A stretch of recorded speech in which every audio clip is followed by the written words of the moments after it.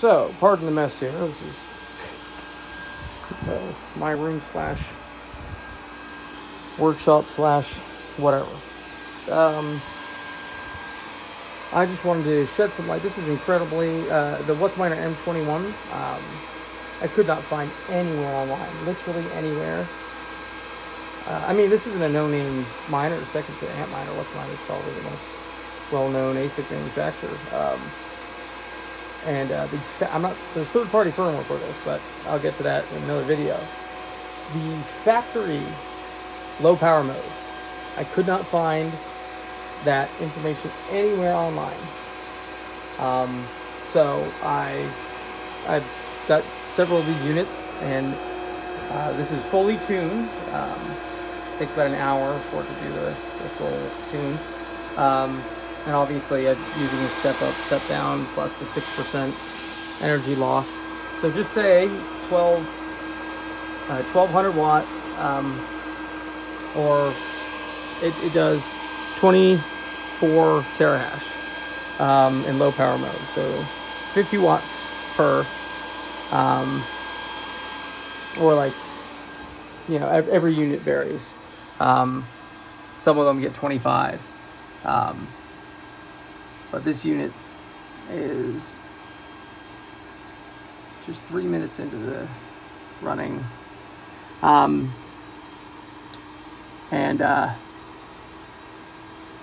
see.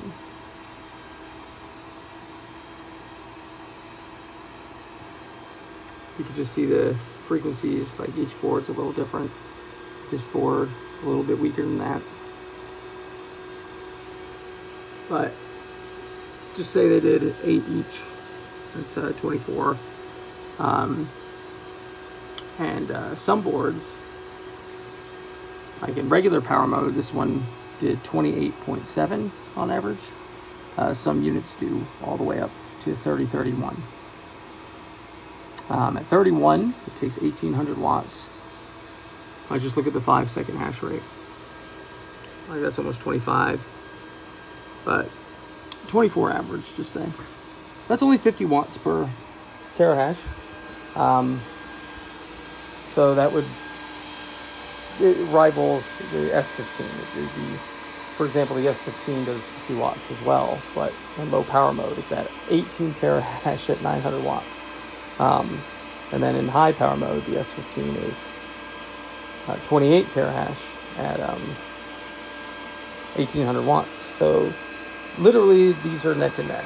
The only difference is the M21 price point's a little cheaper, and it's actually more stable. Like the M21 could beat out the S9 as far as stability goes. So just a very, very amazing, very stable workhorse. Is going to just run forever. Miner that's just, you know, not the most recent generation, but if you're coming from like running S9s and stuff, great units and stuff, but those would be like the old generation of the M3 with the old generation Whatsminer. But the M21 is, you know, still viable miner. It makes about $14, $15 a day. So even at residential electric, you'd be making $10 a day profit. And the price point isn't at 10 grand, like all the new generations, like the S19 or the Whatsminer M30, you know, 10, 11, 12, 15 for the top of the line miner, $1,000 miners. This is a good name. It's not a no name. It reuses the M3 shell. For example, this is a M3 hash board. Like you can see that this used to be an M3. Literally, I can't believe BITCOIN didn't do this with the S9. Definitely with the amp box. But literally, you take an M3, you pull out the M3 hash board, and you throw whatever you want to do with fossils. you just, that's all. You just get rid of that and then pop the M21 hash boards in here, utilizing everything: the control board, the power supply, P5 from the M3. I printed my own labels because even the side of it said M3. So the only difference is the hash board. Really simple, beautiful. Again, I really expected BITCOIN to do that with the S9.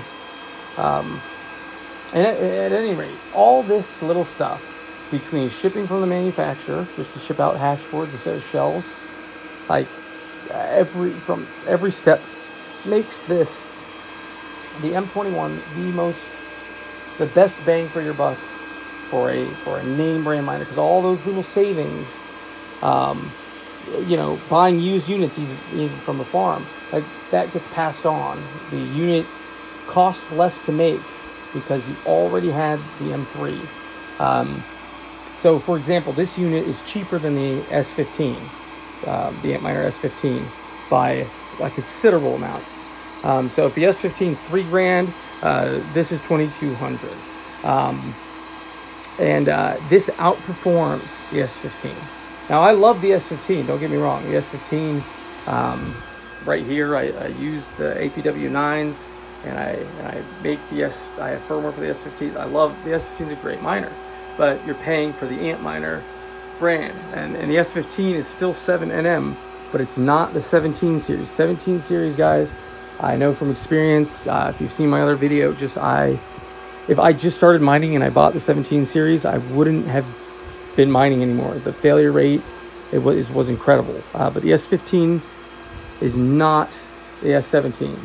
So it still has the S17, any 17 series has the heatsink soldered directly to the chip. The S9, any other Antminer uses a black paste. So just from shipping, the 17 series, like heat sinks would be falling off left and right. I just want to reiterate, the S15 is not like that. It's reliable, but not even as reliable as the M21.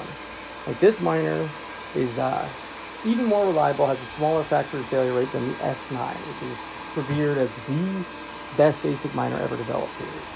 So for the price point, if you're looking to, you know, get a miner that's you know, with aftermarket firmware, which I'll cover in another video, and in lower power modes, you can get this into the 40s watts per terahash, which is right up there with the leading generation miners. Like the M31 is 47 watts per terahash. Granted, it does 80 terahash, but if you're looking at the efficiency, this miner, of course, is a quarter of the cost of any of the newer miners. And same with the S15. The S15 is overlooked because it was a very small batch. For 7nm, if you think of it as a nanometer size, for 7nm, it's not that impressive.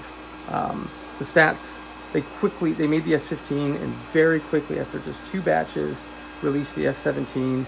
So the S15's kind of been overlooked because the S17 came out with published stats that are amazing. Like again, the miners are very unreliable. If you're gonna buy a 17 series, the only 17 series to get is the S17 Pro. It uses a different solder and is a little bit more reliable. But the T17s, the S17 base model, or the S17 Plus, or the S17E, or the T17E, all of those absolutely stay clear of. The price points are very attractive because they are rubbish. The S17 Pro is the only model that, if you, again, just stay clear of the 17 series. But if you're gonna, the S17 Pro, set right. Don't try and overclock it. If anything, use firmware like Vanish that has eFuse protection in it from factory. Like MSK does too. Any of these third-party guys, and you can actually run them stably. But you still got to baby them, and when you ship them, a couple of them are gonna come to you with the heat sinks falling off, and just, yeah. Anyways, if you're just starting, do not get a 17 series miner. The S15, very reliable, very sturdy. Will ship to you just fine. M21 is, without question, like if you're just starting mining, there's nothing else I would get. This might, like 30 terahash. Again, the S15. I'm just trying to show the generation that this fits in, which wouldn't be the latest generation, but the stability of it, the longevity of it, just like with the S9. The S9 is a brilliant miner, brilliant. With factory aftermarket firmware, you can get it down to 70 watts per terahash. Like, for example, I run Whatsminer, I run mine at 800 watts at 12 terahash, which is impressive. It's the price point on the S9, so next to nothing. Like, you find them for under $1,000. But if you want to be able to get 30 terahash while still only getting 50 watts, you just have to step up. This is 10 NM. This is the next generation of miner, the most stable. And I absolutely am in love with it. It's a beautiful, beautiful miner that you just don't see any information about. Literally anywhere. It's amazing. So anyways, if you guys are thinking about it or been looking for a good priced miner, and like right now, Bitcoin, for example, at the time of this video is at 68,000. And it's just like, you know, you want to get like the S19, or 15 grand per unit for the pros, 13 grand for used out of warranty non-pros. It's just, you know, most people's cars don't even cost that much. And it's just got a little bit out of hand. So unless you got in early and you've been mining like some of us have, it's good to, like, introductory. You can still get into mining profitably. This is an amazing entry miner. Plug and play, very reliable, massively recommend. And just, you can't, there's no information out there. So I'm hoping this helps a little bit with anybody that's interested. And I will post another video. I'm going to put the link right here with the third-party firmware and tuning, you know, more advanced stuff. But just factory settings, guys. The factory settings with the low power mode, 25 terahash, 1200 watts, and they vary plus or minus. You know, some units will actually be at the 48 watts per terahash from factory right out of the box for the price. Again, these are at the time of this video. Again, 68 grand. These are the last batch I got. They were $2,000 each. I had to buy 100 of them, but that's amazing. I just think of it this way: if you've got 3 of these for 6 grand, you put the 3 of them together in low power mode, you get more terahash than the M31, and obviously 3 of them, so that's 75 because I'm running in the low power mode, and the M31 is 75 terahash. But the combined wattage, this would be 75 terahash at 3,600 watts for 3 units for 6 grand, versus paying 11 grand for the M31, which does virtually the same thing. Just remember the wattage, 36. So let's take a look. Now, calculators, obviously, guys, are just a guide. Let's take a look at the M31. So, stickered, look at that, guys. 80 terahash, 3360 watts. Virtually the same if you got 3 M21s. Be 75 at 36. So, of course, a little bit different, but if you were to run 3 M21s in regular mode, that'd be 90 terahash. But of course, then the wattage would be, you know, over 4,000, or I'm starting to get a little out of hand with the information here. The high power mode, 5,400, but then you get 34 times 3, 100. So if you had 3 of these units, you would run it in overclocked with finished firmware. They run 35 terahash. It'd be almost 6,000 watts. But still, like, how else? Where else can you buy 100 terahash for 6 grand? But definitely stick to the low power mode if you're residential. And if you're industrial rates, I doubt you're watching this video because you know what you're doing. That's not a knock on anyone. This is definitely an informative video. I've been doing this 8 years, and I couldn't find any information on this. So, with that said, thanks for watching, guys, and I hope this helps. I'll try and get more content.